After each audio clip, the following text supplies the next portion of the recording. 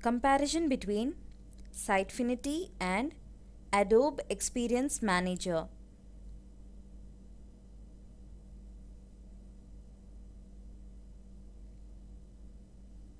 Vendor for Sitefinity, it is Sitefinity, and for Adobe Experience Manager, it is Adobe.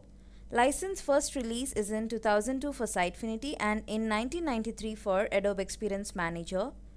Frequency of releases is 1 per year for Sitefinity and 1 per 3 years for Adobe Experience Manager.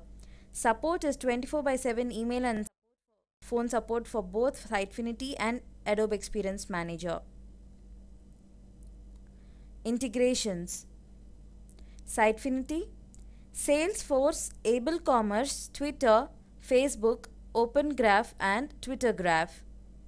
For Adobe Experience Manager, Salesforce, Canto, Conductor Searchlight, Hybris, Dropbox, Kochava Partners, AdRoll, Marchex, Demandware and Visual IQ.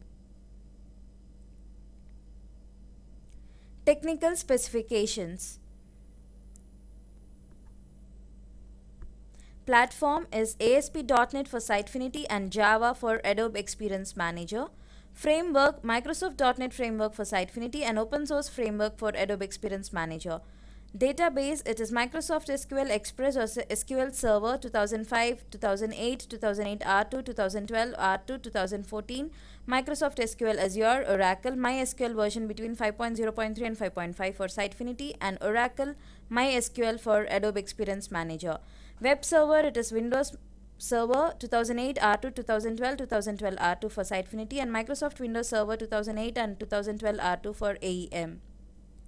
Operating system is Windows for Sitefinity and Windows for AEM. Official MVC support, yes, it is available for both Sitefinity and AEM. Cloud, it is Amazon AWS for both Sitefinity and AEM.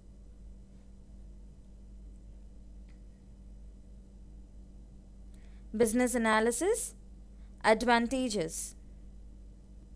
The best advantage of Sitefinity is its extensibility and flexibility. Another advantage of Sitefinity is it works really well with Microsoft technologies and it is the best choice if you are running a Windows server. If you are aware of the .NET environment, then coding can be done instantly and easily, which will make your website operations run smoothly. Rendering in Sitefinity is fast compared to other CMS as it leverages caching concept. Sitefinity offers multiple language support and enables content sharing with multiple websites. We can take advantages of telleric controls in Sitefinity, which consists of more than 90 advanced controls that are helpful to create a website. There are 9,45,597 Sitefinity based websites. On the other hand, AEM has 15,811 websites. Disadvantages.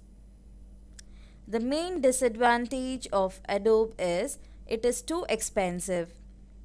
When the developers don't follow the best practices, Adobe is quite vulnerable to security flaws.